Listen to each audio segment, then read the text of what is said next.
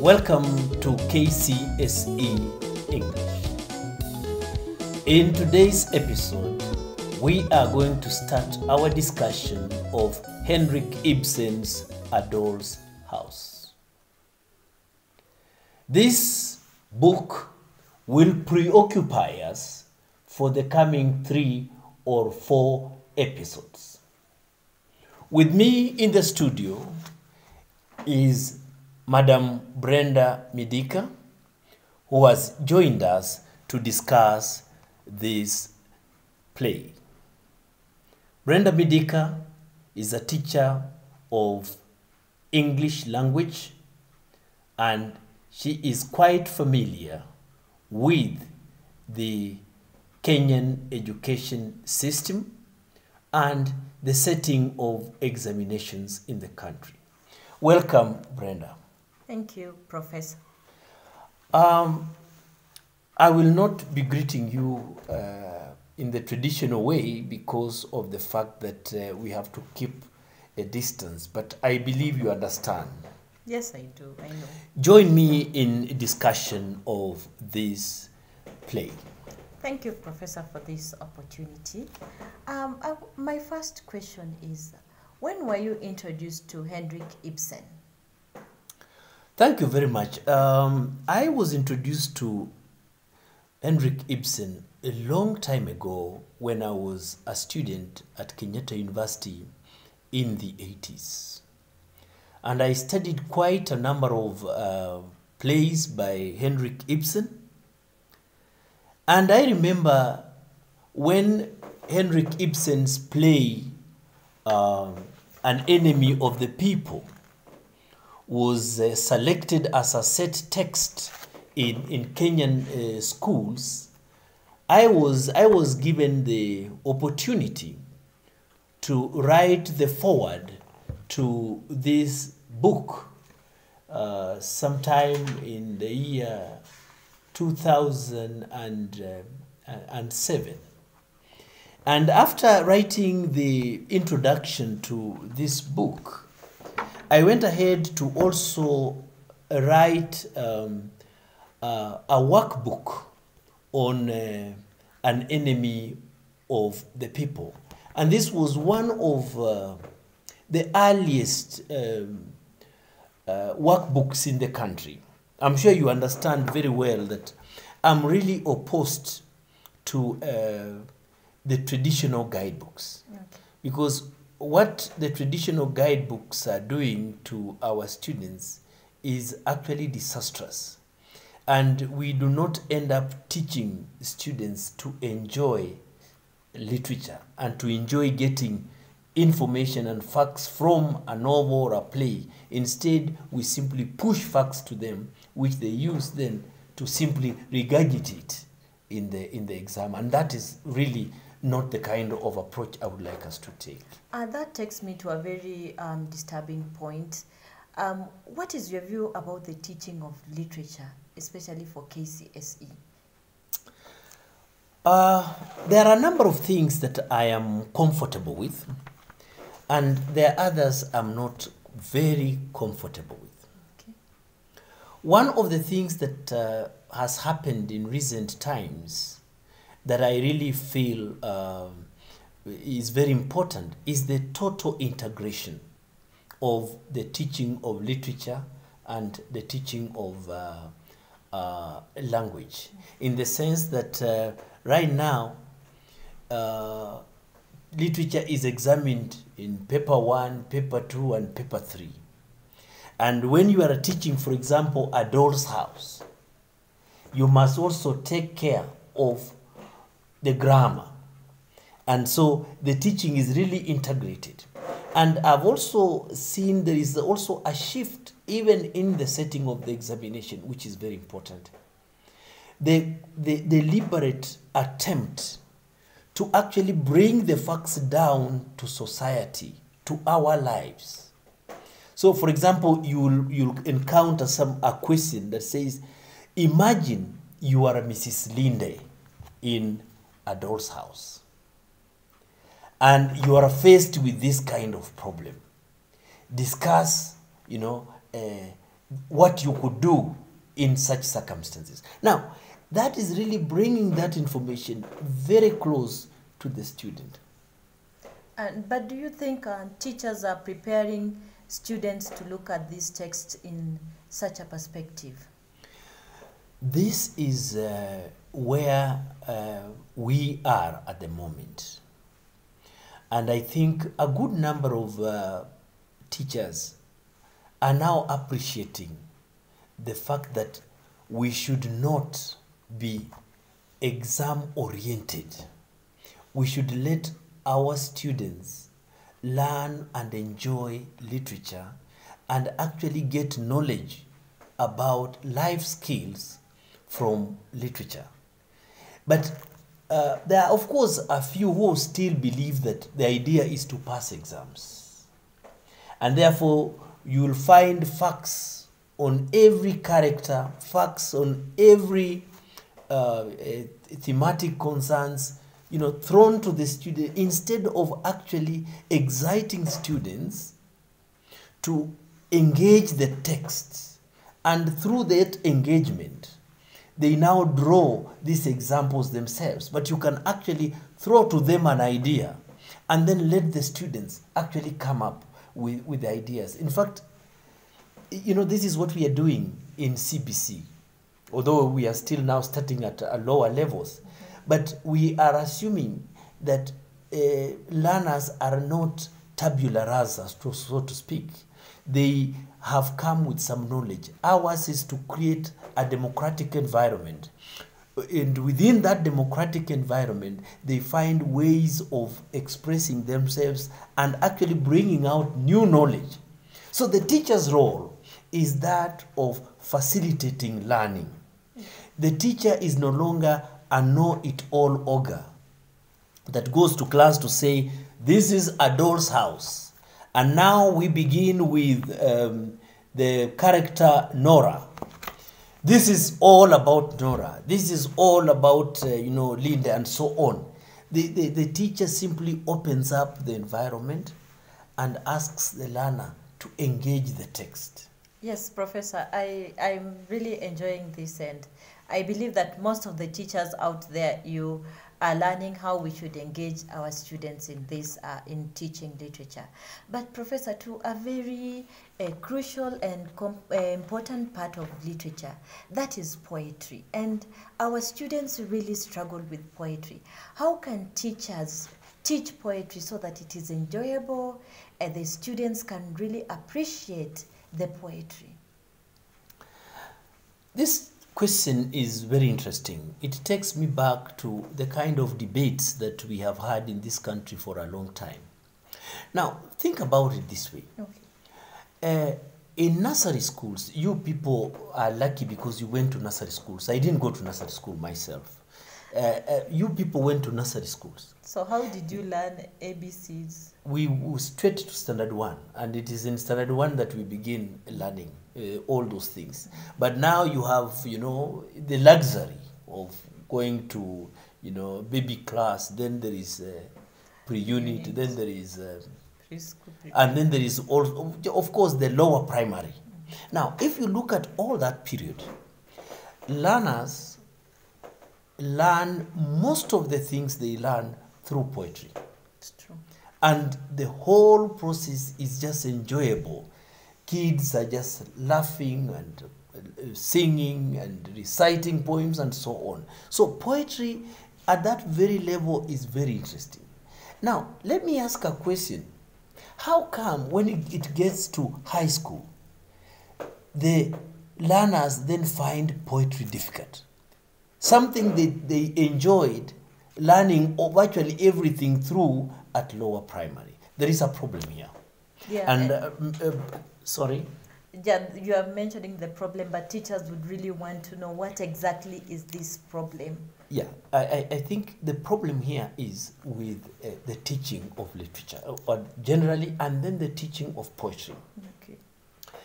We teachers, and I have to agree, we teachers seem to have killed poetry.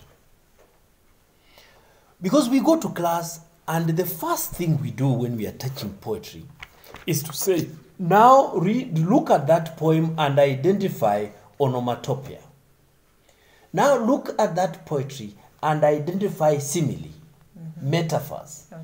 Identify all the stylistic devices. Now, when you are listening to music and you are enjoying music, do you say, now which thread is that in the guitar? Yeah? Which wire is that? You don't start with wires and threads and so on. You first of all just enjoy it. So what we did, I think, is unfortunate. We put the cart before the horse. Okay. Yeah. Then we started bombarding students with terminologies in relation to stylistic devices, and we just got it wrong. And I think that is why we need to retrace our steps and start to see how we can engage the learners. First of all, just make them enjoy reading and writing poetry. Just not reading and writing poetry and sharing poetry. So at early stages, we should be sharing poetry and actually just reading and enjoying what each one of us is saying about poetry. Then from there, we can then proceed to other levels where we ask, why did he use this word? Why did he use this image? Later on, after enjoying the poetry. And I think that's where our problem is. So you are saying, because we are looking at Kcse, so you are saying that maybe at Form 1, early Form 2s, that is now when we should actually begin to ground them and try to make them enjoy poetry and ask them to write poems they read to each other. Is that actually what you're suggesting? In fact, I'm suggesting something slightly bigger than that. Okay. That we can begin all the way from primary school. Because we started it in lower primary. We continue with that tempo of even teaching some things through poetry. And I'm on record for having said we can as well even teach mathematics through poetry. If you, for example, go back to some of our episodes in this on this channel, you'll discover where I actually discuss the idea of actually teaching mathematics through literature, and we can teach many things through poetry. So first of all, we just make poetry interesting and enjoyable. And you can see, when we go to church, the first thing we do is praise and worship. We just sing and enjoy and dance. Then great. From there we get, the word from the pastor and so on. Yes. This is how it should be really. Okay, thank you. Thank you, Professor. Fellow teachers, I hope we are learning here. Let's make poetry interesting for our students. Now, Professor, back to our text, Adol's House. How do we teachers approach this text in our teaching? Thank you very much, Midika. First of all, I want to say that in teaching of this play, I would recommend that we make all our learners read the play. And you see, learners come in at different levels. You see, you may be in a high school where the learners who come to that particular high school are,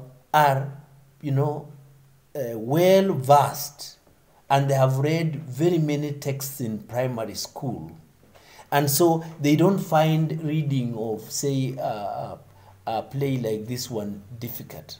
There are those learners who were not exposed to wide reading of storybooks at primary level. So you need to actually gauge what we call in teaching and generally in pedagogy, entry behavior. Entry behavior is very important, where you go to class and you ask yourself, where are my learners? It is from there that you can now pitch your lesson. Yes. If your learners were not well exposed to wide reading, it basically means you will actually read this play with them fast, step by step up to the end. There are other learners who will definitely find it interesting and they'll just read it and come to class and tell you, I have read. So you must gauge to know where your learners are. And so the first thing is to check where your learners are. but make sure that they read the text.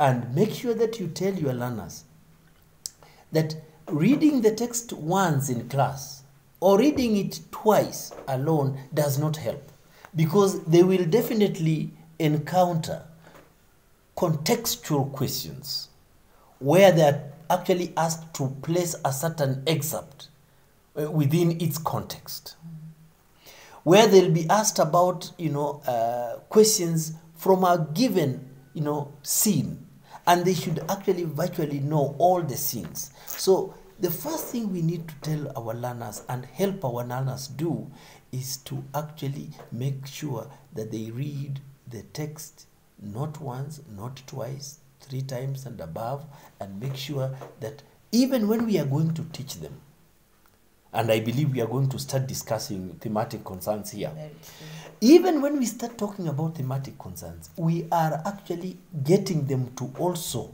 participate in the process. Professor, I just have a question, because I have seen it with many teachers, is that you come to class with a new text like Adolf's House, you look at your learners, and then you say, today we are going to learn to study Adolf's House. And immediately the teacher gives a brief introduction of the text and jumps into reading the text.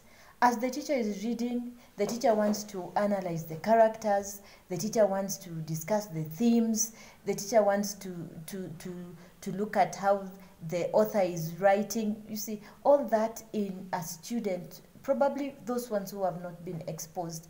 How can teachers avoid such scenarios where learners get out of the reading and they're like, I didn't enjoy that reading? You see, how do we help teachers? I think what you're saying is very important. Teachers need to be a bit sensitive. You see, you may rush to class and you say, today it's the synopsis. Then you are giving your understanding of the play. Yes. You have not given your learners the opportunity to give you their version.